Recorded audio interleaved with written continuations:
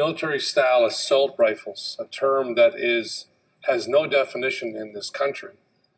And if she's referring to military-grade firearms that are already prohibited in this country and have been for decades, I don't understand the use of that term other than to confuse public on the issue who may not otherwise understand the laws that we currently have in this country. So my question, Mr. Speaker, is A, can the member describe what a military-style assault rifle actually is and what legislation that's being proposed will actually target gangs and gun violence perpetrated by criminals in this country, not law-abiding gun owners?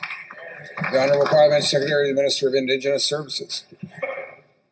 Thank you, Mr. Speaker, and I will leave it to the Minister of Public Safety to bring forward any legislation. I'm not going to presuppose what he is going to bring forward. I would echo what my colleague, the member from Parkdale Head Park, said about moving to the RCMP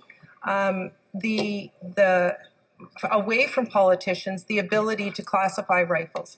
But I would challenge him that guns and gangs are something that our government is taking very seriously by investing in law enforcement.